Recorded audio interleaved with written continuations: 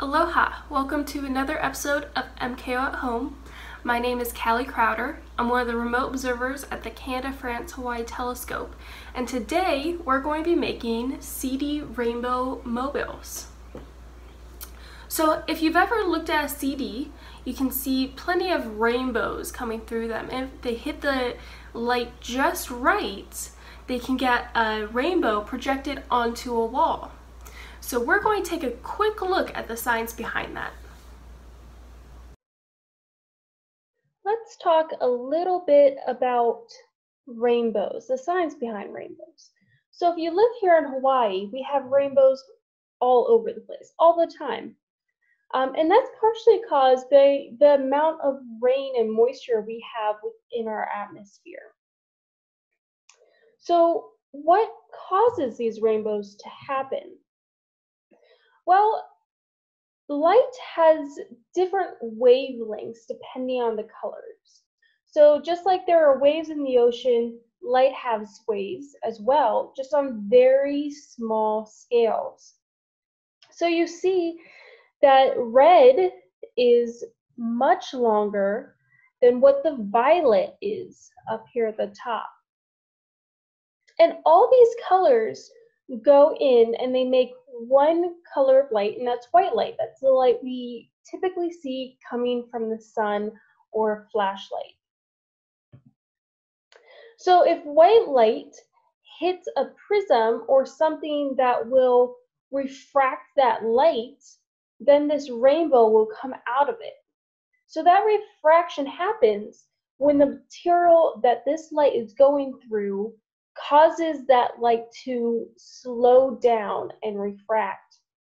And then because each wavelength is different, they're going to start moving at different speeds through that prism or whatever it's moving through.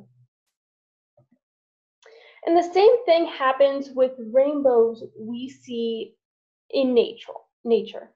Essentially what happens is that white light is coming in, it's being refracted once it goes into a raindrop or a couple of raindrops, and that's being reflected as it's moving throughout that raindrop until it comes out here at the bottom. And that's what causes the rainbows we see in nature. Now, coming from a CD, it's a little bit different, but the same concept. So pretend like this thin film of oil right here is actually the thin layer of plastic that's at the bottom of a CD.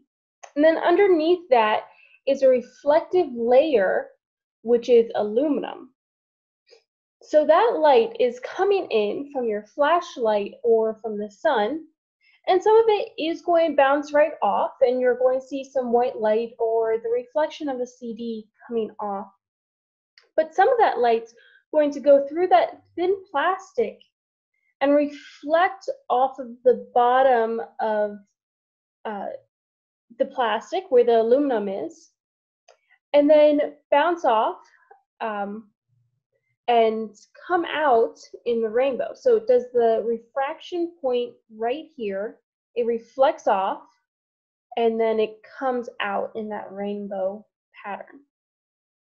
So that's what's happening when we see rainbows, just on a very small scale. So we can't see it with our naked eye, but we can see the results of it as the rainbow. So let's move on to making our mobiles. So what you're going to need for this is a couple of popsicle sticks. You're going to need some twine or string or yarn, it's up to you. A pair of scissors, and I'm using 4 CDs. Now I went ahead and painted the backs of these, the non-shiny side, just in a different patterns, just for a little bit of fun, but make sure you leave the shiny side open because that's what's going to be reflecting the light coming in. So to start construction, we're going to start with the top. So we have our 2 popsicle sticks, And now you can glue these together right in the center. So you want to create an X right in the center.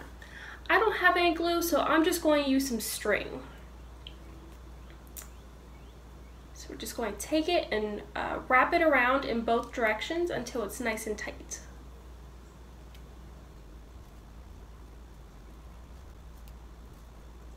And then we'll finish by tying it in a knot right at the center.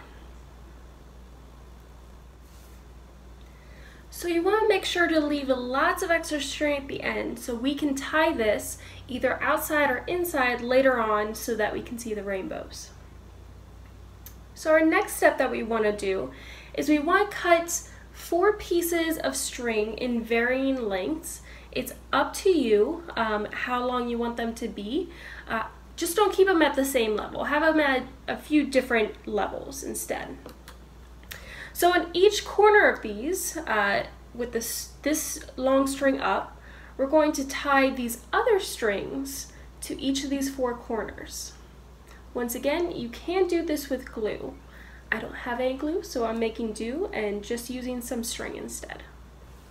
So once you get the ropes tied around each side, it's going to look something like this, a little bit messy, that's okay. What we're going to do now is we're going to take one of our CDs, and it doesn't matter which side, but we're just going to thread the string through the center and tie it in a knot up at the top.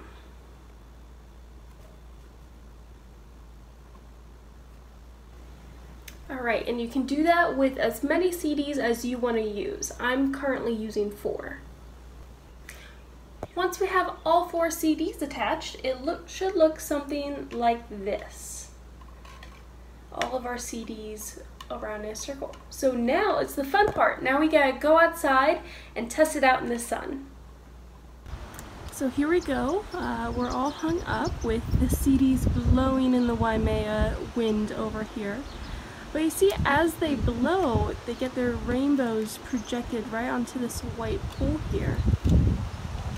Now, if you don't have natural sunlight, you can, of course, use a flashlight. And we'll head in and check out the light from a flashlight on the back of the CD next. If you don't have direct sunlight to use as your light source, you can instead use a flashlight.